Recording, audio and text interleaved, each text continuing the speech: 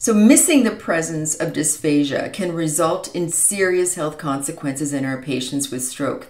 Therefore, it is critical that we implement only highly accurate tools in our clinical care of these patients. For example, the sensitivity and interclass correlation coefficient, or the reliability, for a screening tool should each be greater than 90%. Our research on 311 patients with stroke in 5 different acute and rehabilitation facilities has proven that the TOR-BSST tool not only measures up to this minimum criteria, but goes beyond. That is, the TOR-BSST is a highly reliable and accurate tool. It has a high reliability of 92%. It also has a high accuracy with an overall sensitivity of 91% in a mixed group of acute and rehab patients with stroke. And the accuracy of the TOR-BSST is even higher at 96% in only acute patients with stroke. These high levels of reliability and accuracy were derived from studies that had high quality research design, that is low risk of bias, and included patients with all severities of dysphagia, from mild inefficiency to significant aspiration. The TOR-BSST, therefore, meets and surpasses the required statistical criteria as a reliable and accurate detection for dysphagia in patients with stroke. Commonly included in dysphagia screening tools is the administration of water swallows, and the TOR-BSST also includes water swallows. However, based on our research findings, not all water swallow tests are equally accurate. It is necessary, according to our findings, to administer up to our recommended 10 teaspoons of water as included in Part B of the TOR-BSST. Our research clearly indicates that it is indeed necessary, and now I will show the evidence from this work. On the graph here, the y-axis labels the sensitivity or the accuracy of the TOR-BSST. The x-axis on the horizontal labels the number of teaspoons of water to achieve that level of accuracy.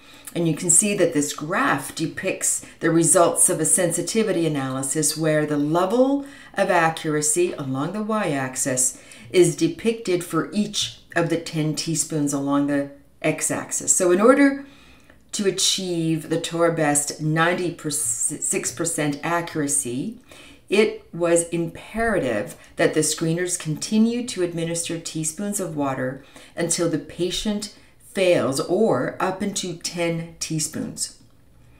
Certainly, if a patient failed with only 1 teaspoon or perhaps 5 teaspoons, the screener is instructed to stop the TOR-BSST, administer no more water, fail the patient, and then refer the patient to a speech language pathologist for full assessment.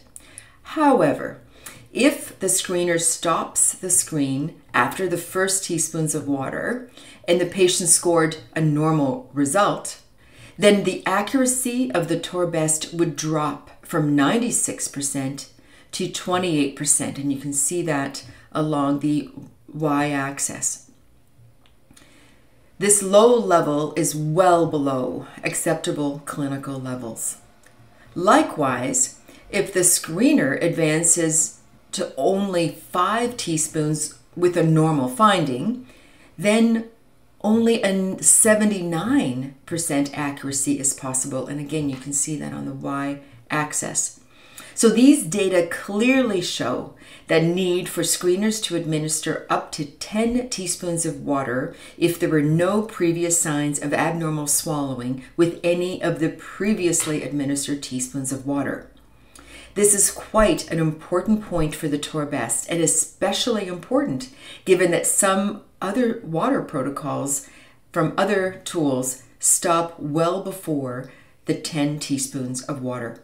During our development of the TOR-BSST, we pilot tested it for its practicality. In other words, we wanted to know how it would perform in the real-world settings, such as an acute stroke hospital unit where clinicians are busy managing large volumes of patients and have little time to waste. We know that in order for a screening tool like the TOR-BSST to meet the standard of a good screening tool, it needs to be simple. It needs to be reliable in its administration. It needs to be administered, scored, and documented quickly so that it doesn't add to the burden of a busy clinical environment. Our pilot testing showed that on average, the TOR-BSST administration, including execution of the screening, registering the score, and documentation into the patient's medical record, was 9 minutes, well less than 12 minutes.